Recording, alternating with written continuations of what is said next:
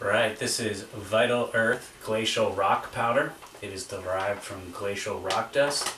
So the glacial rock dust is produced by the ebb and flow of glaciers as they, develop and recede, and the eventual removal of the glacier, the melting of the glaciers reveals this product.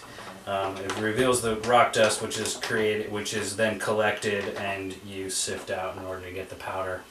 The powder has a lot of surface area. This increases the availability of the minerals. In this case, this is all your trace minerals.